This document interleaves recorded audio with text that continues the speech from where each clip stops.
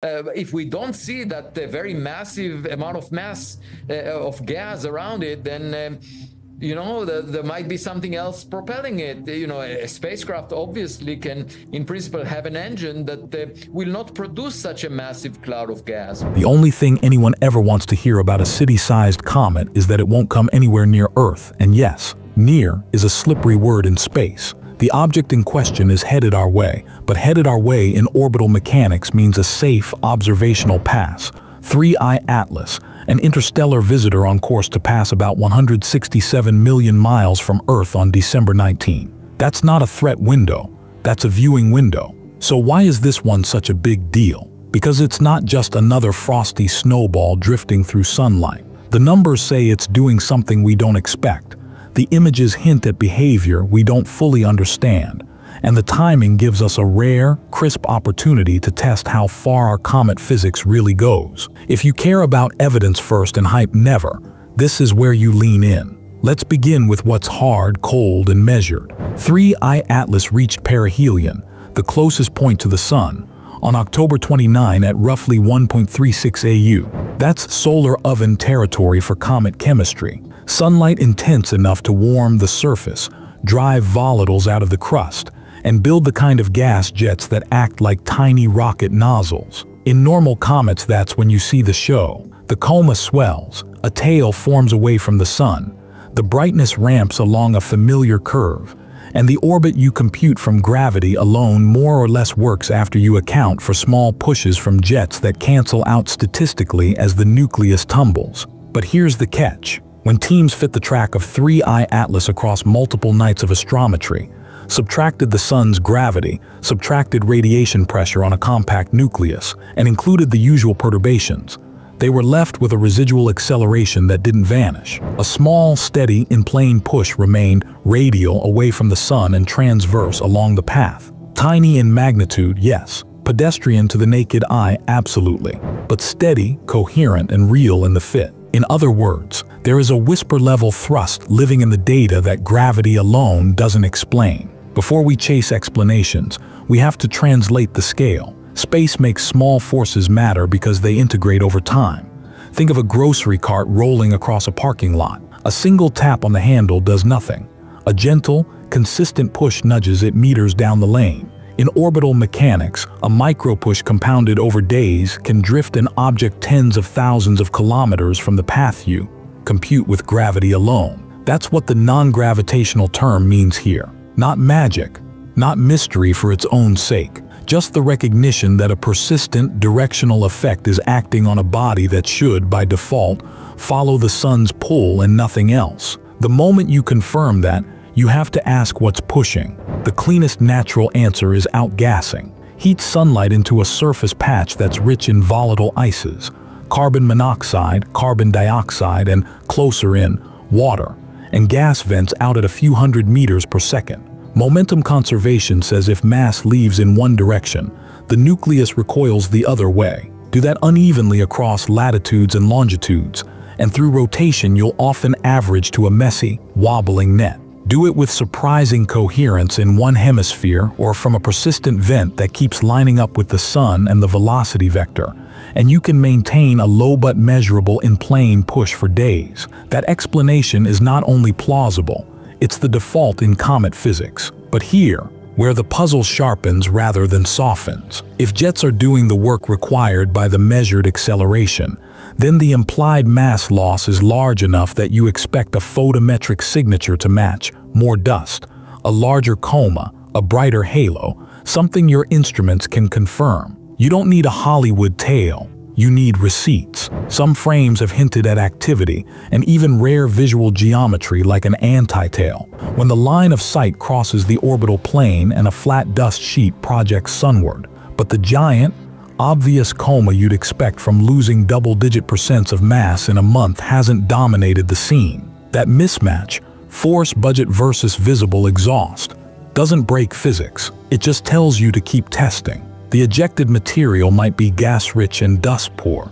The viewing geometry might be unkind, or the usual assumptions about grain size and scattering might be off for an object built under a different star's chemistry. Color deepens the story. Earlier in the approach, observers reported a reddish cast in line with organic-coated grains and then a greenish tint linked to emissions like diatomic carbon. Near perihelion, the object's measured spectrum leaned bluer than expected. A quick myth bust. Blue does not mean hotter than the sun. If the nucleus were a glowing lump of blue-hot metal, we'd be living in an entirely different conversation. Blue in comet contexts typically points to emission lines, CO+ in the UV blue, for example, or scattering by very fine particles that favor shorter wavelengths. That's not unprecedented, but it is unusual, and when you stack it next to a steep brightness slope, faster than the classic inverse square falloff and steeper than the active comet benchmark, you start to collect anomalies that call for more than a shrug.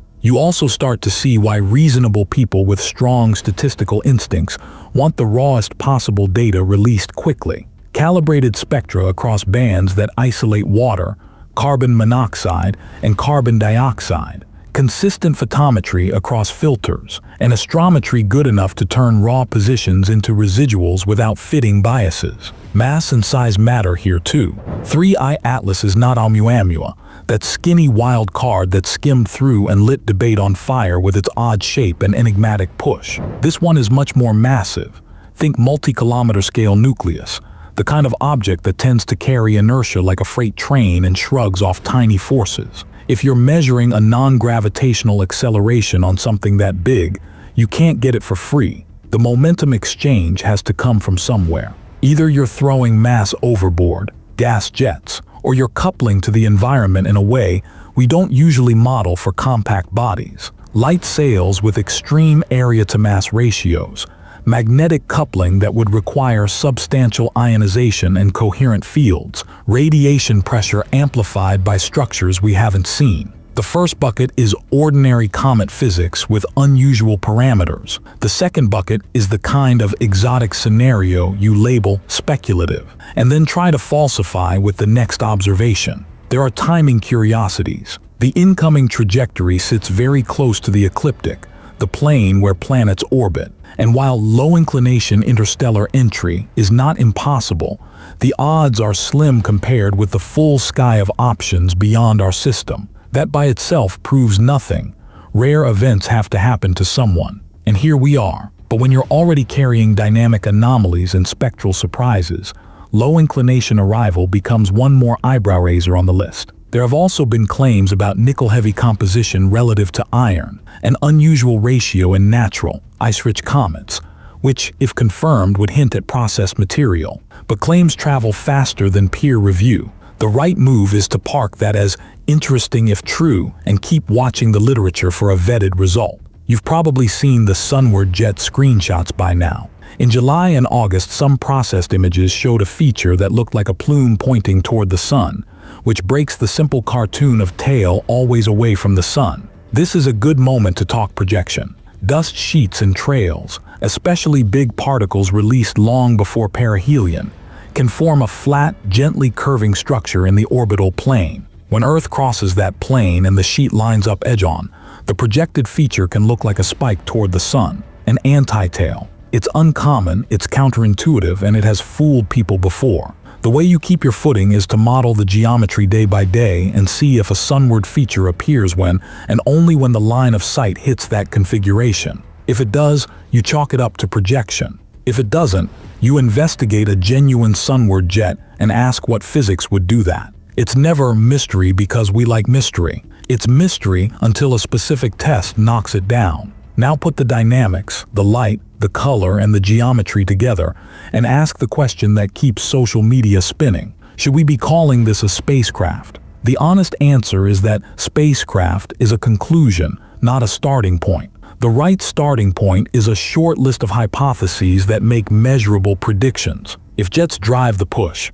spectra will show the volatiles doing the work, and the magnitude of the non-gravitational term should track the activity, fatting with distance and correlating with rotational phase as active longitudes swing into sunlight. If radiation pressure on a thin structure drives the push, the area-to-mass ratio inferred from the acceleration will be enormous. The photometry will behave more like a flat reflector than a dusty coma, and rotation will leave a distinct modulation. If magnetic coupling or plasma drag is in play, we'll see variability keyed to the solar wind environment rather than a steady in-plane shove. And if none of those natural couplings match the persistence, direction, and magnitude of the measured force, and we continue to lack the mass loss receipts a jet model needs, then and only then do we lean into.